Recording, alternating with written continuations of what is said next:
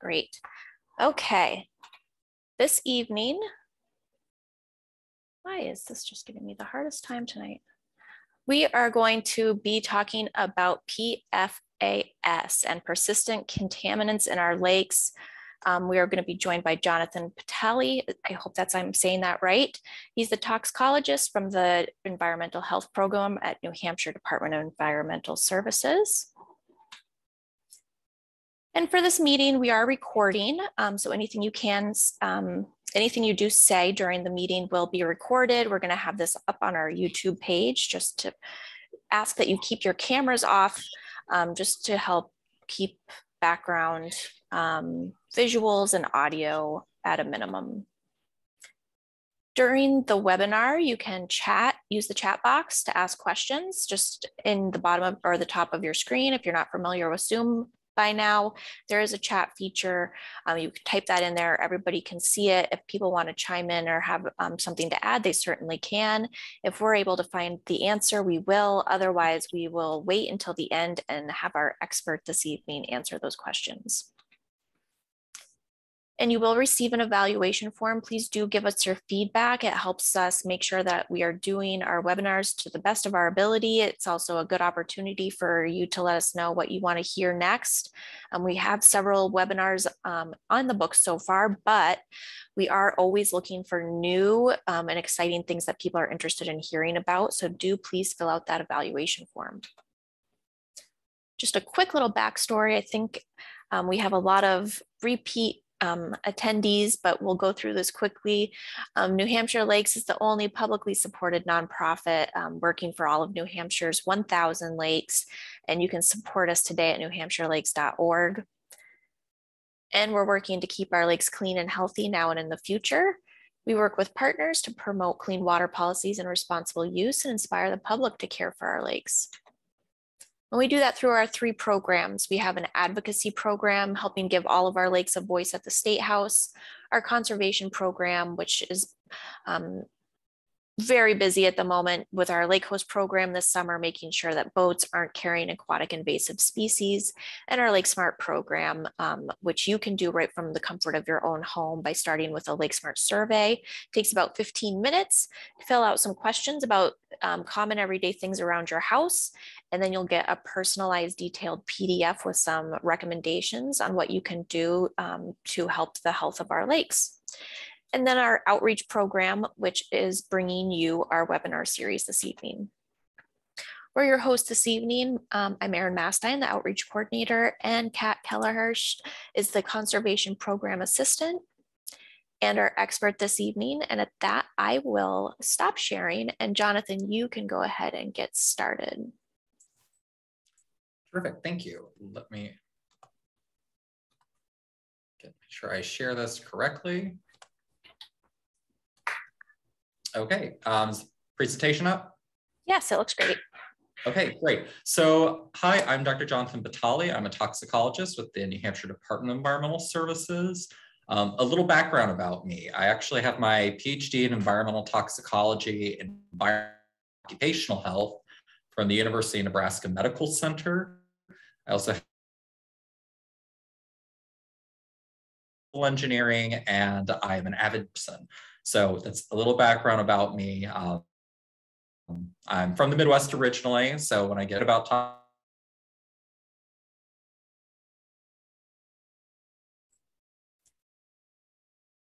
Jonathan, you do seem to be freezing, unfortunately. Okay, hold on just 1 second. What I'm gonna do is, just 1 second. And I'm gonna call in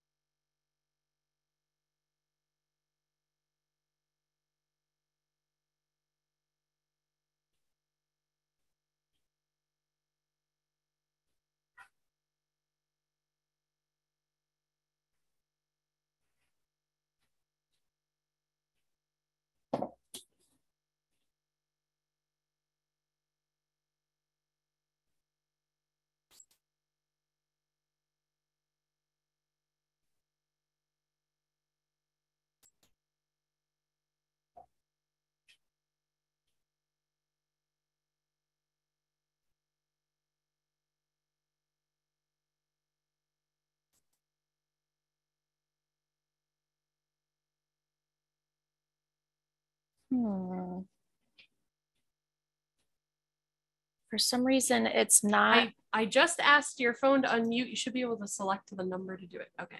Okay, good. Thanks, Kat. Okay, can you hear me now? Yes. Yes. Okay, terrific. Sorry about that, everyone. I have sometimes a wonky internet connection. So I'm going to turn my video off. And can you hear me okay? Yes, it sounds much better now. I'll let you know if terrific. it starts going weird again. Okay. So let me get back to my presentation. Okay, there we go.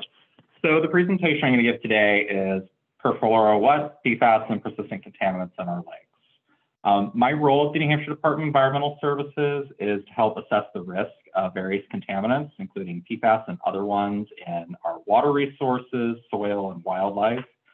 So for tonight's talk, I'm going to really focus on emerging contaminants and PFAS, but I'm also happy to answer questions about other persistent chemicals, heavy metals, or other things that might be found in our lake system.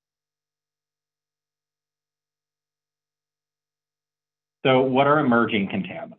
This is a term that is often used by researchers to describe chemicals that we don't really have a great amount of information to know what their risk might be, or maybe we have a limited ability to detect these chemicals in the environment. So this can include things like PFAS chemicals that we're going to talk about, but it can also include contaminants like microplastics, where we're developing the ability to measure microplastics in the environment, but we're still uncertain about what their risks are and what they may be doing to our health or the health of wildlife.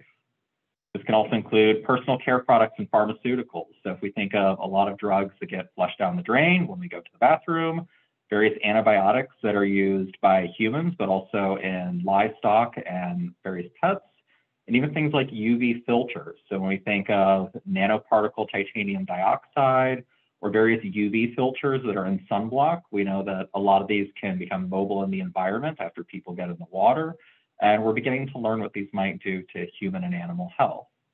But I also like to give a call out to what we call re-emerging contaminants. So these are contaminants like PCBs, lead, heavy metals, or even algae blooms, nitrates, and fertilizer runoff. These are things that we've struggled with for decades now to manage in freshwater systems, but they're starting to reemerge as new issues as we sort of develop in various parts of the country. Now, tonight we're going to talk about PFAS, and that's an acronym that we use a lot in my field. A lot of people will see this acronym in news headlines, but the question is what the F, fluorine, is PFAS. PFAS is a term used for per and polyfluoroalkyl substances. So this is a family of over 4,000 compounds. They used to be called perfluorochemicals, but as we do in science, we didn't like one acronym, so we made more acronyms, and now we call them PFAS. That estimate has increased to over 10,000 compounds. It really depends on how you define what is and isn't a chemical in this family. So there is no legal definition of what a PFAS is. This is a challenge for regulation and for policymakers alike for how we address these. But if we were to go through and think about the structure of these chemicals, you can start to understand why there's over 4,000 to 10,000 of these compounds. And it really comes down to having chemical structures where you have carbon with a lot of fluorine present. So one example of these is perfluorocarboxylic acid. So that's the structures that are shown here. And what you see on the zigzag carbon skeleton is a bunch of F's, and that represents fluorine. So when you fluorinate a bunch of carbons like this, you get a PFAS molecule. Now, what's really neat about this is it takes a lot of energy to make a carbon-fluorine bond. It takes a huge amount of energy to break it. So that means when you make that carbon-fluorine bond, that fluorine is going to stay put for a really long time. It also means it's going to make this chemical structure really durable and resistant to a lot of things. So resistant to high heat. It's going to be resistant to staining. It's going to be resistant to oil. It's going to be resistant to chemical reactions that could degrade this compound. So what's terrific about this is all you have to do is modify the end structure. So in the case over here, we have carboxylic acids because that little O and OH is a carboxylic acid. You swap out that end, or that, if you want to call it the head portion of this, Then you have a different class of PFAS compounds. These are perfluorosulfonic acids.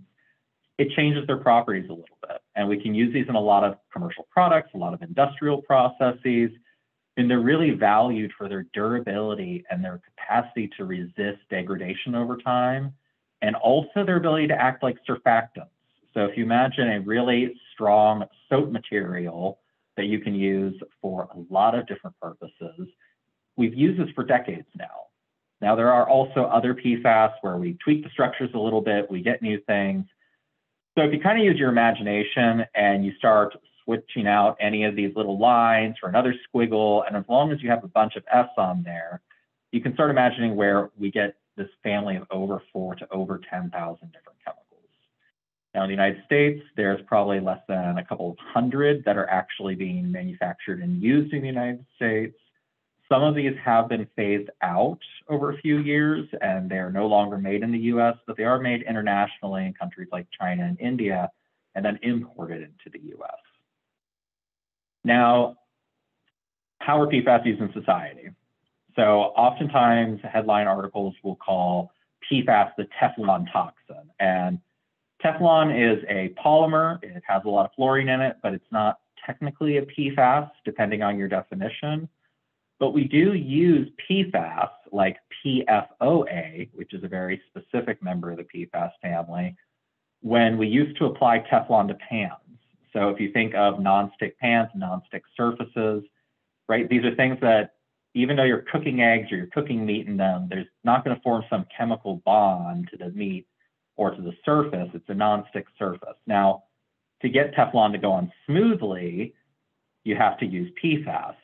So we used to use PFOA. There's now a new product called Gen X that is still a PFAS, but we use it for this purpose. So a lot of nonstick cookware or nonstick other things we might use in our kitchens or even in our garage shops, other industrial applications, use PFAS. Another example over here is a picture of my husband in his waterproof winter jacket because he can't stand the cold to save his life. But if you think of Scotchgard materials or Gore-Tex materials, these contain PFAS or PFAS is used in their manufacture. So oftentimes these articles of clothing have certain amounts of PFAS on them, depending on what process is used. And people may have exposure that way, or when you throw away those coats and jackets and snow pants, or when you throw away a partially used can of ski wax, which also contains PFAS. When this ends up in landfills, the fabric in the clothing will degrade, but the PFAS that was there will not. And eventually it can mobilize into the environment if it's not managed correctly. Now, here's a really long list of different industrial applications, but also commercial products that PFAS are used in. This is not an exhaustive list. There are other ways that we use PFAS. We're learning more and more about other sources. A recent example that I learned about is if any of you have ever gone scuba diving or skiing and you use a defogging spray for your goggles to keep them from fogging up on you, that is actually PFAS because it is making the surface water repellent. So there's a lot of uses in metal plating. There's a special type of firefighting foam that I'm going to talk about shortly. But we also use in a lot of like electronics. So that way microchips and other things won't get wet. They won't develop staining. For anyone that is scrolling through their phone right now as they're listening to this, if you've ever wondered why your smartphone screen doesn't build up a lot of grime and gunk on it, that's because we use PFAS coatings on that. But there's also a lot of commercial products. So PFAS are in your homes. They may be in paints that you used on your walls. They may be used in paints that are used outside. My own personal history was probably being exposed to PFAS when I was a child and eating popcorn like it was my job. So in New Hampshire, one of the main ways that we had PFAS exposure or PFAS release into the environment was the use of aqueous film forming foam, or AFFF, at the former Pease National Guard base. So the way that this foam works, and this is not all firefighting foams, it's a special class of firefighting foam, but let's say you have a plane that's landing, it's on fire, and you do not want the jet fuel to ignite and basically create a big bomb. You can spray this PFAS foam, which is just concentrated PFAS, because like I mentioned before, it's a surfactant. It'll foam up like dish soap. You can spray this and it'll separate the fuel from oxygen and basically suffocate the fire. Very quick acting, and that is really beneficial when trying to save lives in the case of a fire. But for the decades that it's been used at various airstrips around the world, eventually it's worked its way into groundwater supplies and has contaminated drinking water sources. This was discovered in 2014 when drinking water was tested out at the Pease former National Guard base, which is now a developed business park, and there was also a daycare there. And it was found that children at this daycare were drinking water with elevated amounts of PFAS, and a lot of the individuals that were out there now have elevated concentrations of PFAS in their bodies as a result of this exposure. Additionally, in southern New Hampshire, we have some instances of industrial facilities that use PFAS to basically facilitate coating of various fabrics and other materials with nonstick processes. And those result in air emissions that have contaminated groundwater supplies in southern New Hampshire. So again, we're learning more and more about these different sources, but these are really the two big instances that triggered action in New Hampshire and for us to start investigating where else are these chemicals. So when we look at a map of groundwater supply, which is what this map is showing, I realize it looks like a box of children's cereal exploded on a map, and I apologize for that. But basically, if you're looking at green, you're seeing groundwater wells that we tested that are meet or are below the state's current standard for safe drinking water. Whereas if you see spots that are purple, red, or orange, that is where groundwater exceeds what we have deemed to be safe for a long-term exposure.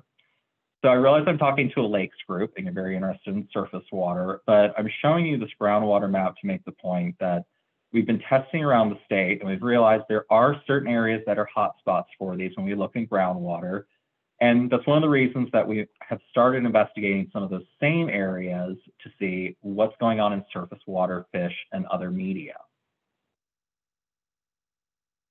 Now, this graph here is showing you blood concentrations of PFAS when we look at average New Hampshire residents. So the New Hampshire Division of Public Health Services recently completed a chemical exposure study of residents from across the state. And when we look at this handful of PFAS across the bottom, we see that some of these are elevated or that we had detection. And for a fair number of these, some of them are similar to what we see around the US. So they're comparable to people that live in other parts of the country. But when we look in areas where there's contamination in groundwater or areas in certain parts of the seacoast, we see that people have higher than average concentrations or higher than what we would expect to see of these chemicals. Now, something to bear in mind, though, is everyone on Earth, essentially, almost 95% of the global population has some detectable level of these chemicals. We have been using them since the 1950s. They take centuries to decades to centuries to break down the environment. So since they don't break down, they move around and they eventually ended up in people, and therefore we're finding them in everyone. Now, other states have begun testing for these. So this is a map showing public water systems that have started to test for these chemicals. This is a map put together by the Environmental Working Group. New Hampshire has a lot of dots on this map because we have a drinking water standard, so we require public water systems to test for these. Maine has not passed an official regulatory value for their drinking water, so they have limited public water system testing. Similarly with New York, they've only recently passed a drinking water standard, so they've not done as much comprehensive testing as we have done or as Massachusetts has done. But what this map is showing, right, is we are testing for this. This is something that's gaining the attention of various regulatory agencies. So as I mentioned before, PFAS originate from industrial processes, and then they go out in consumer products that can result in human exposure, or they become a burden to our waste infrastructure.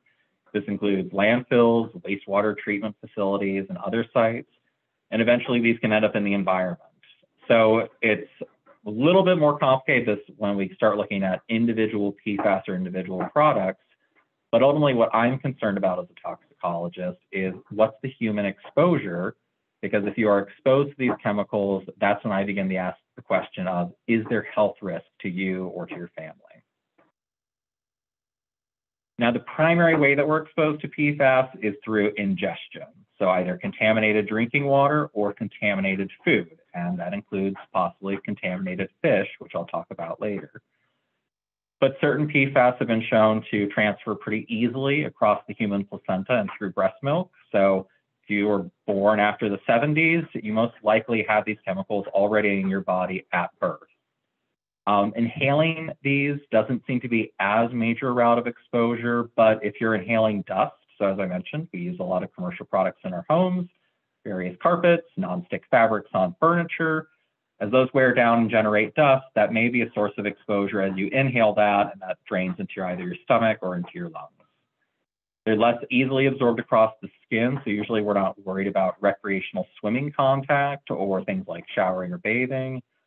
But certain PFAS are bioaccumulative, which means at very small levels in the environment, they can build up in your body over time and become a problem. Now, when we look at the health effects associated with PFAS, we've found that there is a potential for increased cholesterol levels, various changes in liver enzyme levels that may be indicative of liver stress and toxicity, some changes in infant birth weight, alterations in the immune function, and there may be a risk for preeclampsia in pregnant women and maybe changes in thyroid hormones. A few studies have pointed to some increased risk for kidney or testicular cancer, which has raised concern amongst environmental risk assessors and toxicologists, but this is something that's still being investigated. There are a lot of studies going on right now. So one of my roles at the state agency is to track these new studies as they come out. Every week, there's a new study coming out on PFAS and looking at different groups around the world to see what these do to people. My job is to help keep up with that information, help inform our agency so we can make recommendations to protect human health. There is a study going on actually of residents from around the Pease Air Force Base and people that had worked there and had exposure. If anybody wants more information about that, you can follow the link here or just give me a call. I'm happy to talk through it and figure out exactly what it is you want to learn about. Now, what's the PFAS profile in certain lakes? We know that PFAS can bioaccumulate into fish and other aquatic organisms. Research from around the world has shown us that. We know that it's because of the complicated and poorly understood interaction between water, sediment, and whatever the prey is that fish are feeding on. And anything that's consuming those fish likely has an exposure to PFAS.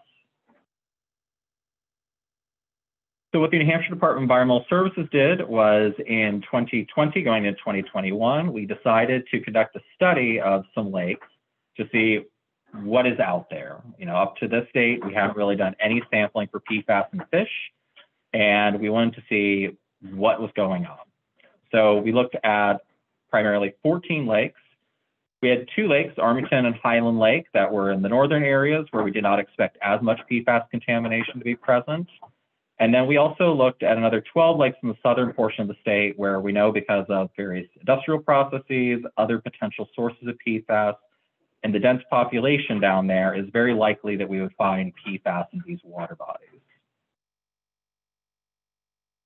So in order to sample this, we tested the water at 3 different depths, so the upper, middle, and deep layer, because we suspect that PFAS may be separating into different parts of the water column based on their properties. We also grabbed a sample of the sediment, so we could see, is there a relationship between what's in the sediment and what's in the fish, or what's in the sediment and what's in the surface water. And then finally, we collected samples of 2 fish species from each lake.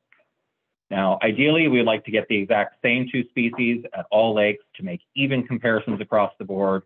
But for any of you that have gone out and spent all day on a lake and tried to catch the exact same 2 species of fish of the exact same size, it doesn't work that way. So when we look at some of this data later on, I'm going to primarily focus on the data that we had from bass from each lake, either largemouth or smallmouth. But we do have some data on some other fish species that I can touch on.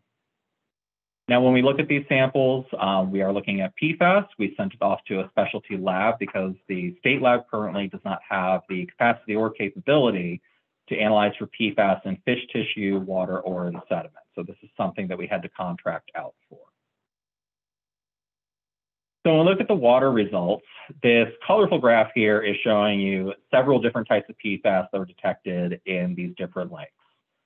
So one of the things you might notice immediately is Armington Lake and Highland Lake, we had no detectable levels of PFAS in the surface water. But when we looked at these other 12 lakes in the southern portion of the state, we did find various detectable levels of different PFAS. For the most part, profiles varied between these, and the predominant compounds were PFOA in bright red, along with PFOS was detected in all the lakes. So that's that bright blue color. Now, each of these acronyms does stand for different PFAS, and it's not as important of which acronyms are up there, but what's the driving thing here is sort of the variety that we see, and that we're detecting these in parts per trillion concentration. So again, that's parts per trillion or nanograms per liter. And in total, we're not really over 100 parts per trillion, but we're seeing a sort of mixture across these. When we looked at sediments, there was only one compound, PFOSA and PFBS, that were barely detected in the sediment. Now, some of that may be due to the ability to detect PFAS in sediments is not as refined as what we can do for PFAS in water.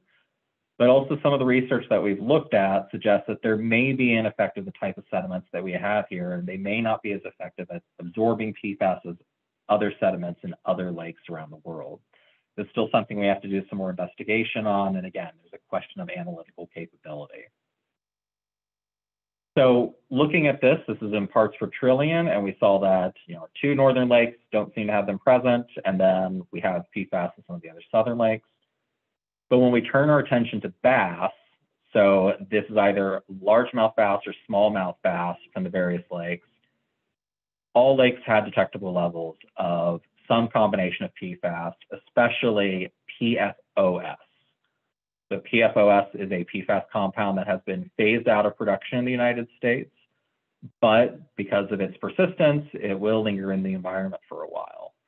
So this bright blue bar shows you that the predominant amount of PFAS that we found in each of these fish was the PFOS compound. And this is consistent with research of fish from around the world, where this compound seems to be especially bioaccumulative in fish. So parts per trillion in the environment becomes parts per billion in their fillets. Now, there were some other samples taken of perch and sunfish. The link here will take you to those full results, but they're pretty consistent with what we were seeing here for the bass. What is interesting, though, is we didn't really see any rhyme or reason behind where a species sat on the food web, so either predators or non-predator, or sort of lower predator fish as having more PFAS. And again, we don't really understand how the bioaccumulation, biomagnification is occurring in these chemicals, so there may be something we're not accounting for that could explain why we see more in one water body than we do in others. Now, my question as a toxicologist is, where do I make recommendations on people to limit their consumption? So this is a really busy graph, but what it's showing is the different PFOS concentrations from fish across the different lakes.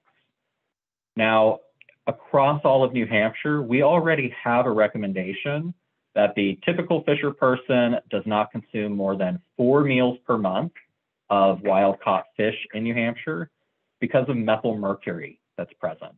Methylmercury is both naturally occurring, but it's also released by combustion of coal, burning of wood, a lot of other industrial sources, and some of that drifts all the way over from across the Midwestern United States and settles up here. So we know that mercury is an issue, and we already tell people to restrict their consumption because of mercury, but we wanted to know which water bodies had an issue where PFOS was so problematic that it required more caution than what we already caution people related to mercury. So this is sort of a graphical way that we look at that. Another way to think about it is this. Statewide, we tell the typical adult 4 meals per month because of mercury. And for women of childbearing age or children younger than 7, 1 meal per month or less. But when we looked at these 5 lakes, we found that in some cases, the bass species, or in some cases, all species, merited restricting that a little bit further to protect health. So these consumption advisories are just guidance for residents. We're not going to come out and slap handcuffs on someone because you had 5 meals per month. But if you're concerned about your health or trying to protect against the effects of some of these chemicals, we strongly recommend that you follow this guidance. Only in one situation down in Hudson did we find a pond where for women of childbearing age or children younger than 7, where we'd recommend that they do not eat the fish because of how much PFOS is present. So a few words of caution though about this is, one, the fish sampling effort that we did was a limited sample size, and we also had to composite fish tissue. So instead of taking the average across 5 different baths, we had to basically blend the fish together so we could analyze one sample. And that's related to cost. Analyzing one fish sample for PFAS cost between $500 to $700, depending which lab you go to. It can be quite expensive. And for looking at the number of lakes we were trying to get, we had to limit that. Also, the sampling was biased to South Central New Hampshire and is not entirely representative of all the lakes in New Hampshire. So yes, PFAS are likely present in many of our lakes. Yes, if we sampled fish from all the lakes, we will probably detect some level of PFAS, but not all lakes will likely require a consumption advisory. However, the challenge is we don't know until we test. And that is one of the challenges with PFAS is we are trying to test where we can, when we can. Another issue is that the total risk of all PFAS is unknown. We know that people are not only being exposed to PFOS, they're being exposed to other PFAS compounds. And our knowledge about that risk is constantly evolving. And that's something that we are trying to understand so that we can make recommendations to protect people's health. But on that sort of mixtures issue, we also try to remind people that the state does have fish consumption advisories for other contaminants like mercury, cadmium, polychlorinated biphenyls, PCBs, which we know are carcinogens.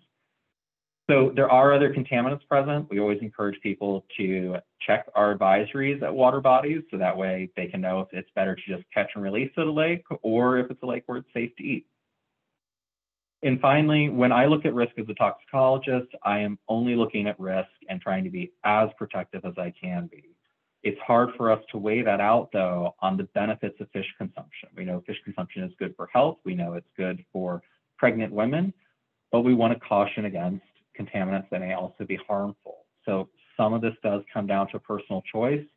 For people that want to get more information about the risks so they can weigh the risk on the benefits, I'm always happy to have a conversation, or there's also amazing researchers at universities around the state that'd be happy to help out with that. So looking to the future, the way that we look at risk for PFAS is likely to change with new research. This is a constantly evolving area, and right now the EPA is starting to take a lot of action on PFAS in drinking water, and we suspect that they'll be turning their attention to fish and surface waters pretty soon. These contaminants are not alone. So again, for recreational fishers, or if you are managing a lake system or trying to help people at a lake system, remind them, check the advisories. Or if you want information to know if there are advisories at your lake, contact me. I will do the legwork to track that information down for you and answer any questions that I can. More basic and applied research is needed to understand the risk of these chemicals, and that includes things like swimming and wading. Right now, we understand these to not be really a huge problem for skin contact, but we want to keep trying to understand that. We're also partnering with Dartmouth College right now to do some research on shellfish and fish in the Great Bay system. And it would be great if we can hopefully get support and funding down the road so we can do more research in New Hampshire's lakes to understand what the PFAS profile looks like. And that's where local partnerships are helping. So anytime we have an opportunity to partner with the Lake Association or groups that think that they may have an issue, if we can work together to find funding to do this work, we're always looking for that kind of support. And finally, risk communication is really important. And that's why I'm here tonight, because this is an issue. It's something we want people to be aware of. I want to engage with all of you as a community, but I also don't want everyone to be paralyzed with fear by thinking there's too much to do or too much to handle with this, because there are actionable things that we can do to either reduce our use of PFAS or just protect our health and be careful with fish consumption. So with that, I just want to acknowledge that I have a lot of support and help from other staff within the New Hampshire Department of Environmental Services. This includes the surface water programs, and as well as staff in the Division of Public Health Services at the Department of Health and Human Services. And finally, a federal partnership program we have with the CDC through its Agency for Toxic Substances and Disease Registry. So with that, I think we can open it up for questions, and there's my contact information.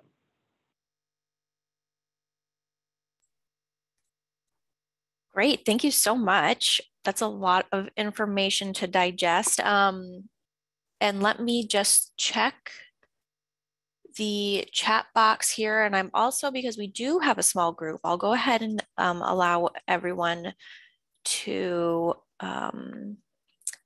unmute if they just want to go ahead and start a conversation. So let me see if I can find the setting to do that quickly. Okay, so you should all now have the ability to unmute if you would like.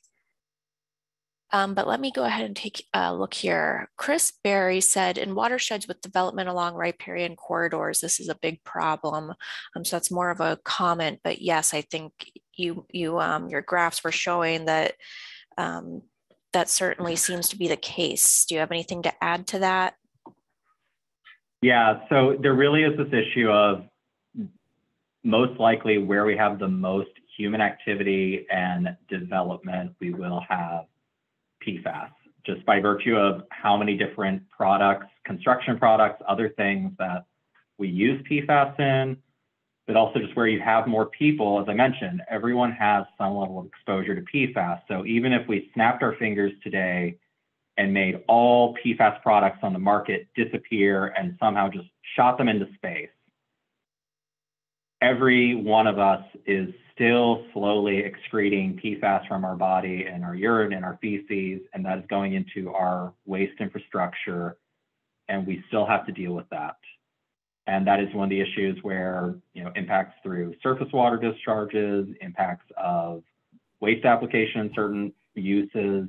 These are all potential sources, but it's not going away overnight. And just where we have that development, because we've been using these since as early as the 60s, possibly the early 50s, a lot of areas are still going to have these contaminants present.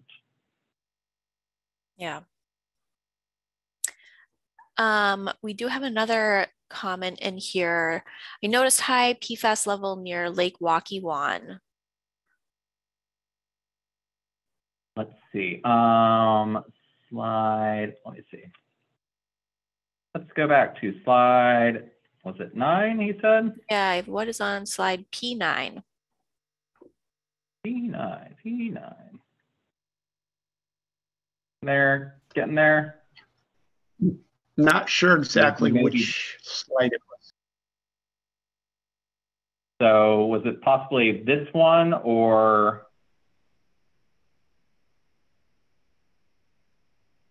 was it there we go. Map like this, or was it a graph?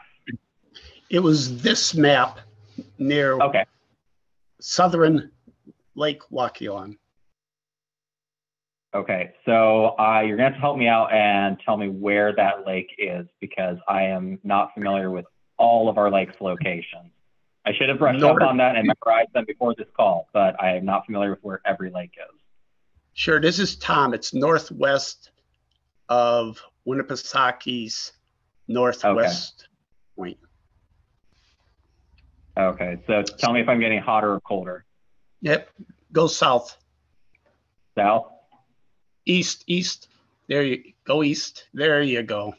Coming to it now. Okay. Yeah, so some of these may, and I think in that area, some of that is for groundwater.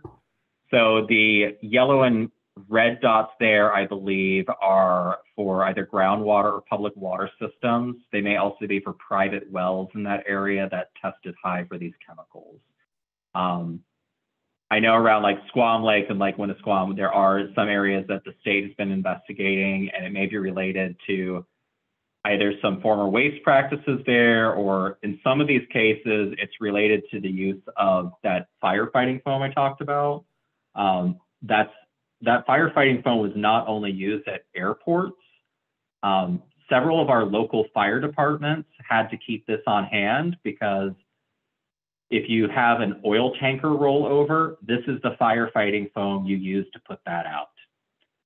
And if you think about how many New Hampshire homes still burn oil because we have those delivery routes through here, a lot of communities still keep that firefighting foam on hand, but some of those firefighting stations have either contributed to groundwater contamination or at previous sites where maybe an oil tanker rollover happened and they discharged this foam. Historically, there wasn't really much cleanup effort done because these were portrayed by the manufacturers as being inert and environmentally safe. We now know that that is not true. But again, several of these dots on here are reflecting, or actually most of these dots on here are reflecting groundwater. So if you want to shoot me an email, I'd be happy to track down what the exact sources of those are and see if we have any information on that lake. But at this time, I don't think we have surface water data on that lake. So for surface water, we only have a handful of data points from across the state.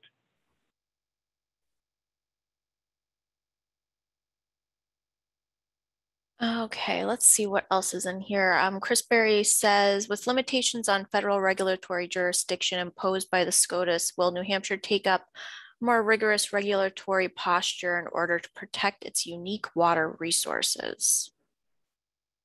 So that gets in a tricky area for me because as a toxicologist, I don't know what the Attorney General is going to determine one way or another on issues related to SCOTUS decisions. I do know that one of the things that our Surface Water Division is looking at is if there are certain water bodies that are used as sources of drinking water, we're looking at the option of seeing if we can use our drinking water standards as regulations for those water bodies.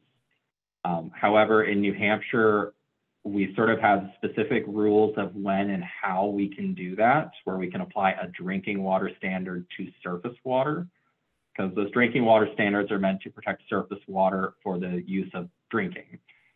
We typically tell people do not drink lake water, but there are some public water systems that draw and treat surface water as a source of water for their communities. So we are looking at that option. One of the other things that we did do was in the beginning of 2020, I believe it was January 1st, 2020, we did send a report over to the legislature to let them know what the cost, timeline, and data needs would be if New Hampshire DES was to be directed to produce surface water standards.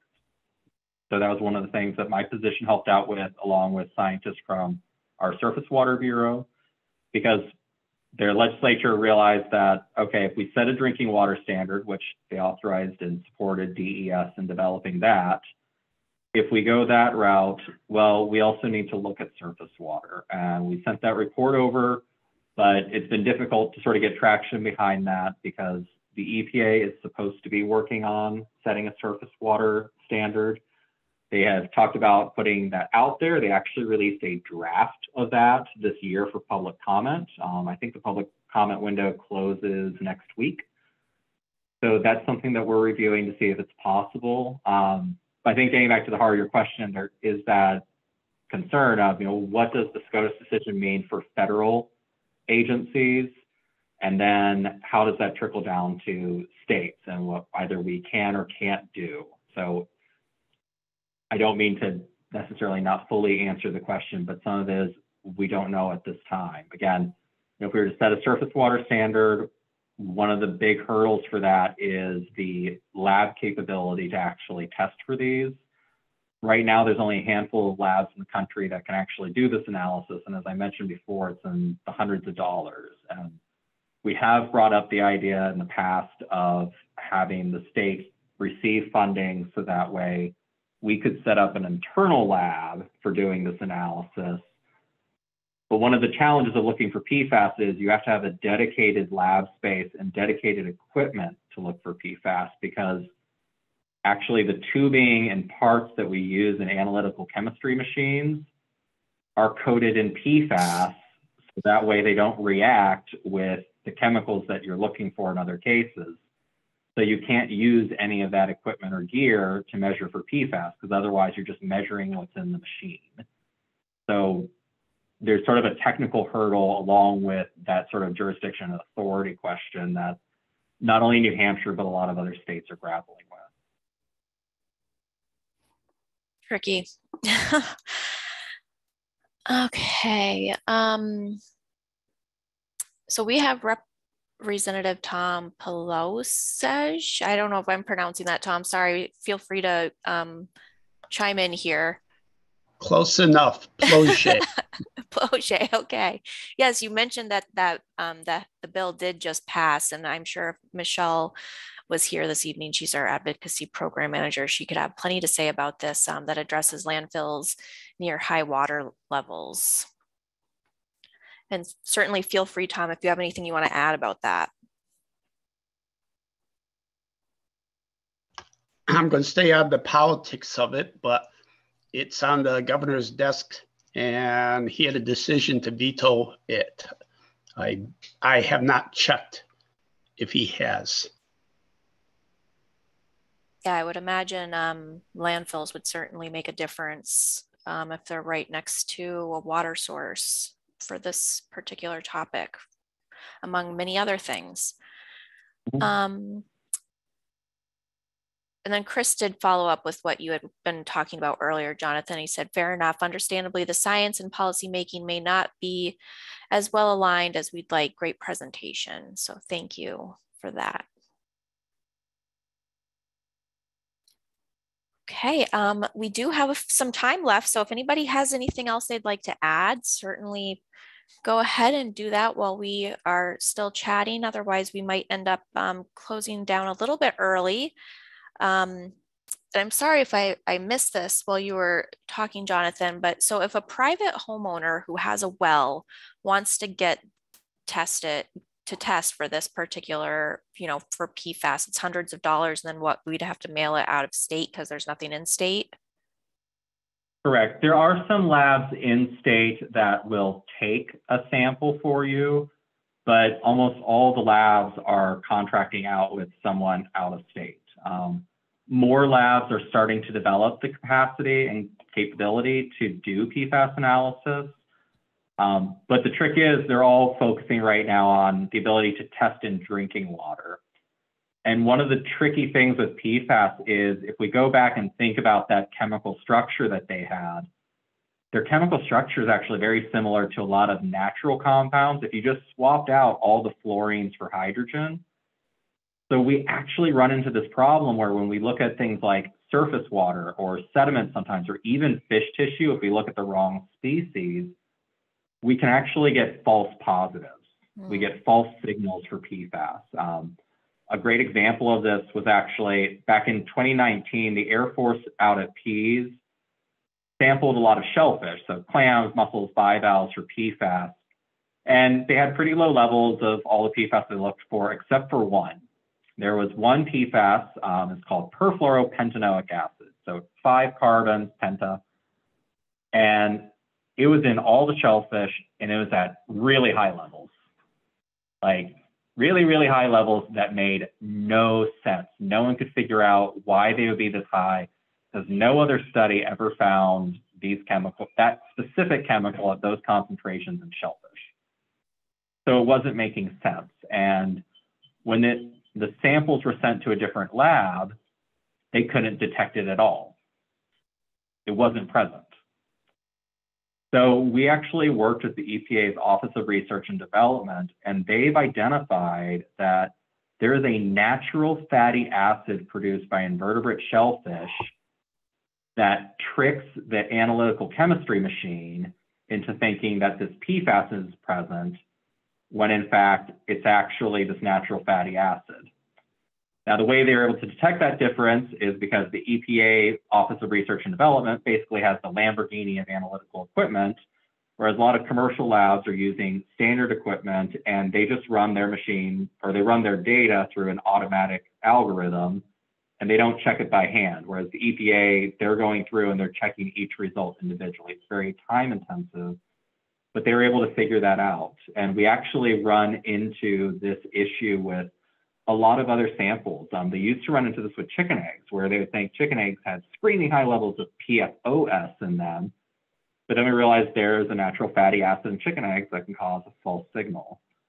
So getting back to the issue of testing, right? When we look at surface water, there's all kinds of stuff in lake surface water that can give us a false signal. So we need special labs or we need highly trained chemists to look at that data, do the analysis, and make sure that what we are seeing in the results is really there.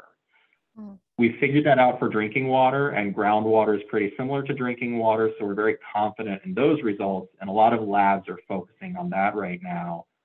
But it's still kind of the Wild West when it comes down to looking at samples in other environmental media. And that's been a real challenge with PFAS. And again, we're mostly contracting out for that. Now, small group, but feel free to share this information with whoever. We do have a state program that is testing private wells. So depending on your location, we are prioritizing certain areas and we're testing until the money runs out. But we are doing a lot of testing of private wells. So if you're more or less in the southern New Hampshire area, there are some parts in the middle of the state that are near sites that we're investigating.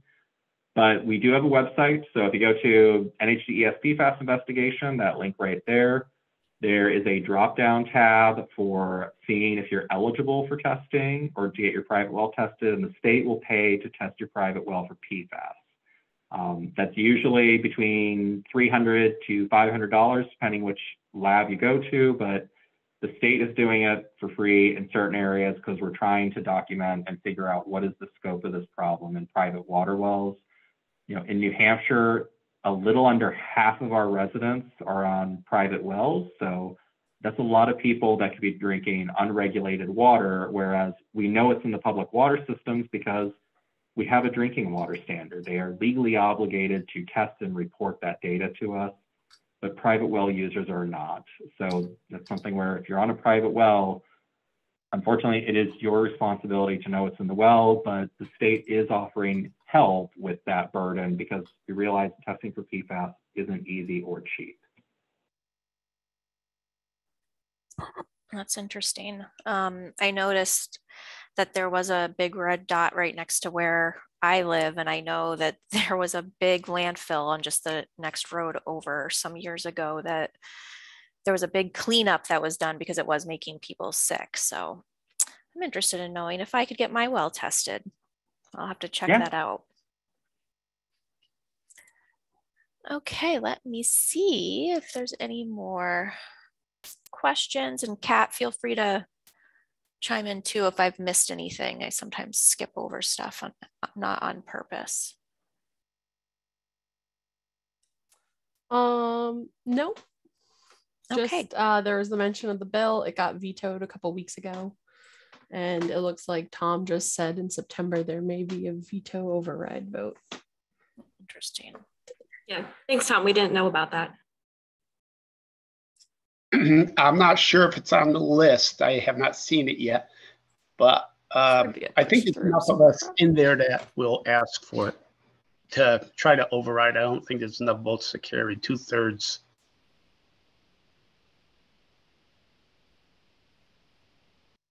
Okay.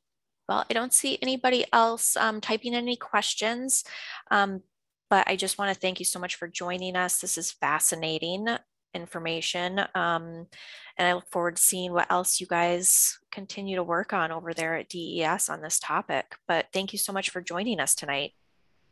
Absolutely. Thank you for having me, and thank you all for your questions. Oh, and just a reminder, this will be up on our website and on our YouTube channel. So if you want to go back and revisit any of the conversations we had or any of Jonathan's great slides, you can certainly do that. And I'll just wish everybody a good evening and hopefully you can go out and enjoy the sunset before it gets too late. Perfect. Thank you. Bye. Good night.